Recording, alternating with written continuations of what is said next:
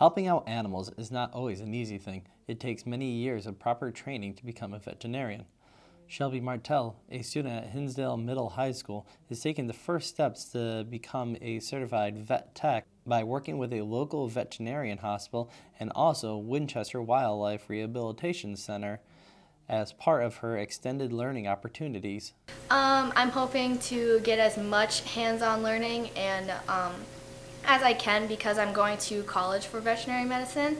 So I'm hoping that this ELO will really give me like that education that I need and expectations for when I go to college for it. Martelle said one of her most memorable moments of her ELO was releasing her first animal back into the wild. When we get an animal in and we rehabilitate them and then we're able to bring them back out into the wild.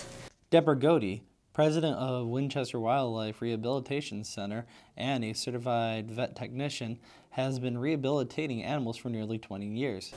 The student volunteers, particularly Shelby and her ELO, has been a great experience for me. I've got really good energy with my students, and she's an eager learner. And really, Shelby and the ELL students are the next generation of people who are going to appreciate wildlife and be ambassadors for them. Godey added that she wished that the ELO experience was around when she was young. If I had had an ELO experience like Shelby's when I was young, that it would have made a big difference in my ability to choose what I was going to do for my whole career.